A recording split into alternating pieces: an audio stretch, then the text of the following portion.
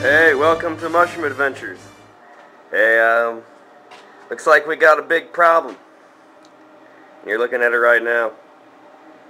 As you can see, this old English basement with all its foundational field stones, the mortar was poorly put in to begin with, and I don't know if you can tell really in this video, but because it was so poorly put in, the groundwater washed through it, ate it away, and replaced it with nasty dirt. And that's what has been giving my mushrooms growing down here actually green mold growing on the mushrooms, which is a terrible, terrible situation. But yeah, I even tried salvaging them, put them outside, but it was so bad that it actually got into the logs I had. But I've been busting out all that old mortar and dirt. I got one of these babies. It does the trick, I tell you what. It's called a rotary hammer, or a demo hammer. But yeah, you can tell right now I got no mushrooms down here, and it's all pretty much in emergency rehab mode.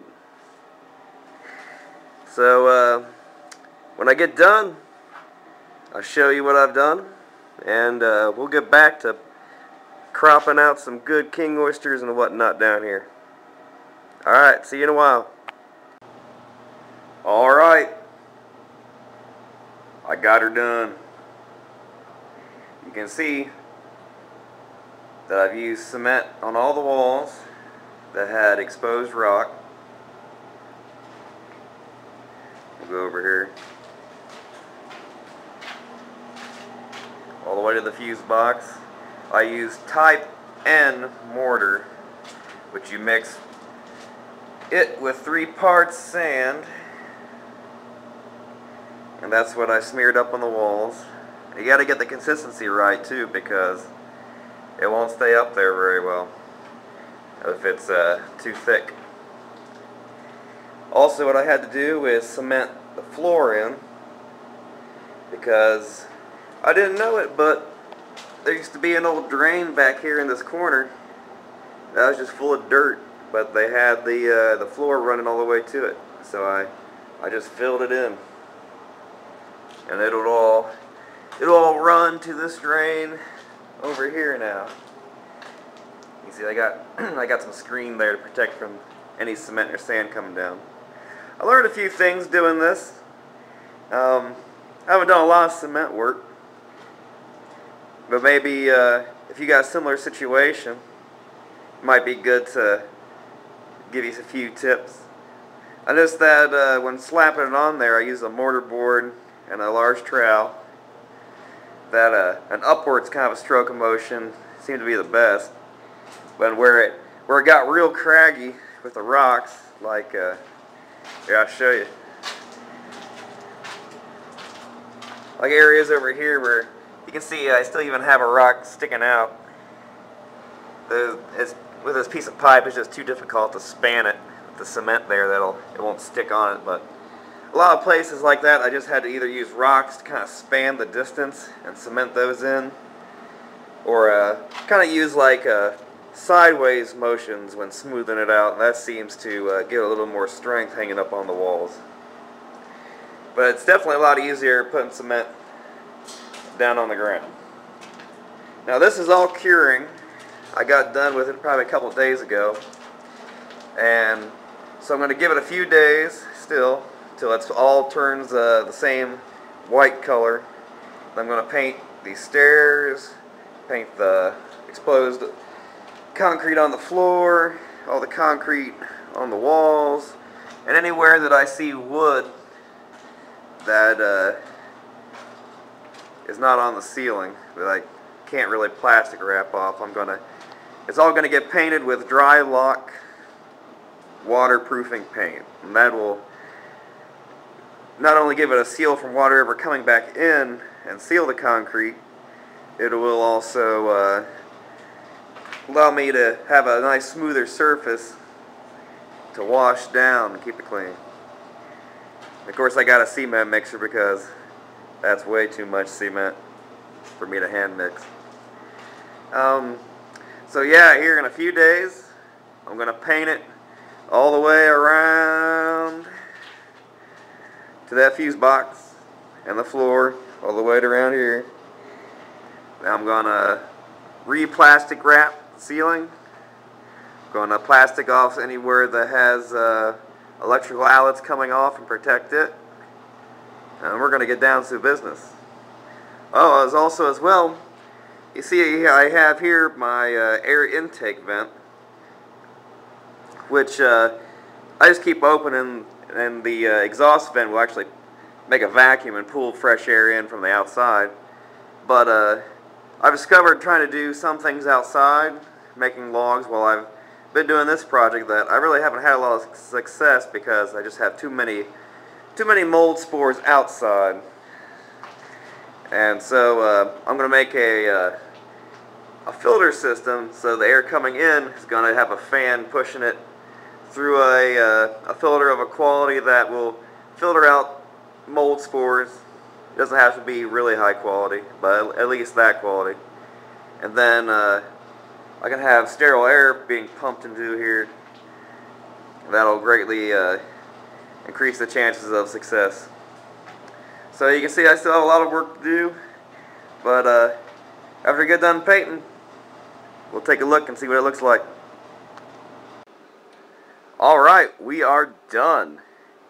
Now before I go into the basement, I want you to see what I got right here. This is actually some old lady curtains. They're not really laced, they're just, you probably can't hardly even see it. But it's really fine mesh, and what I've done is I've taken a grommet kit. See here, little grommets, and I've spaced it appropriately, so now it's like a pre-filter going into the basement, because there's always going to be air drawn into the basement because I have more air being sucked out than coming in from the fresh air. So we'll pop this off real quick. Alright, now you can see the entryway I have all painted with primer.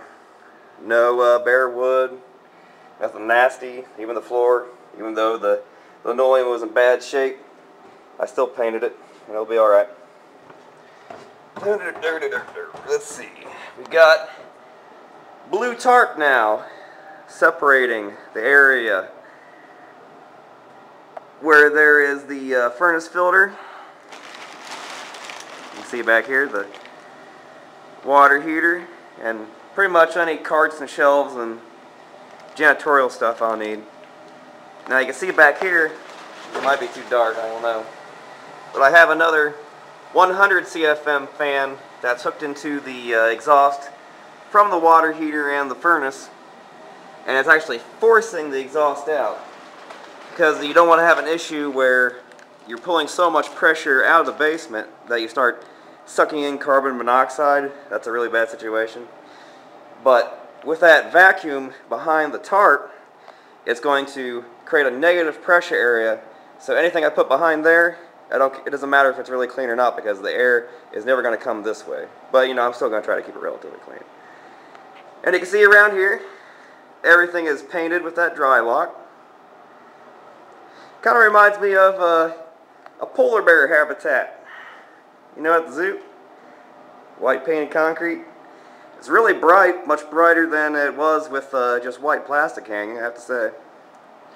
And I left this area open here to make sure it's painted. And you see I painted the floor all the way to a little bit of a margin across so I don't get anything peeling up.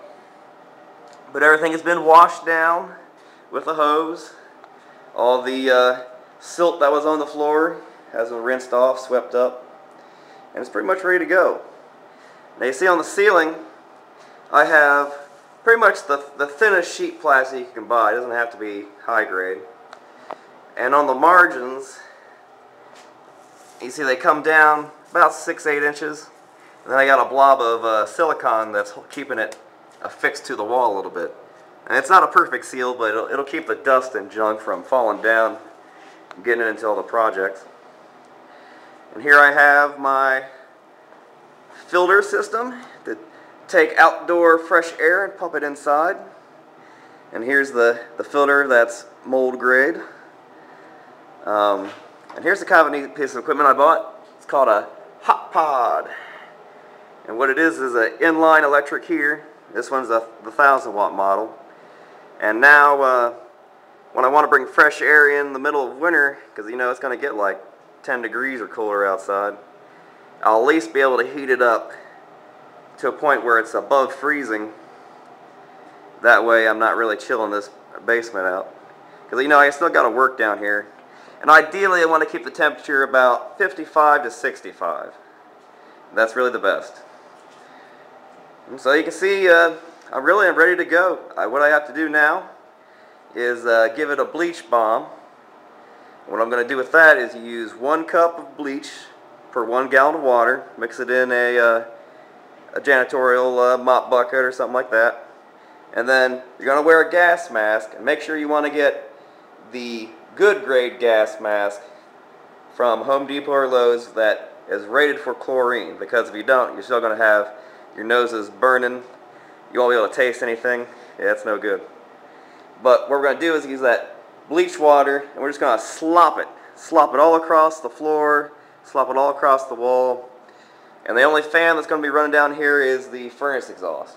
And we're going to try to just not come down here for about a 24-hour period. And what that's going to do is all the fumes from the bleach is going to come out and get every little nook and cranny, you know, like in these little holes right there, you know, because they can't really spray into stuff and clean, you know, everywhere. But that way it's going to be super clean and super ready to go. So I guess that does it for this episode. Next episode we're going to get into preparing some grain spawn, or maybe even start some lab work. I have to see how things go. But I'm glad you're sticking with me. I know it's been a while. And we'll get into business and start growing some really cool mushrooms. Alright, see you next time on Mushroom Adventures. Bye-bye.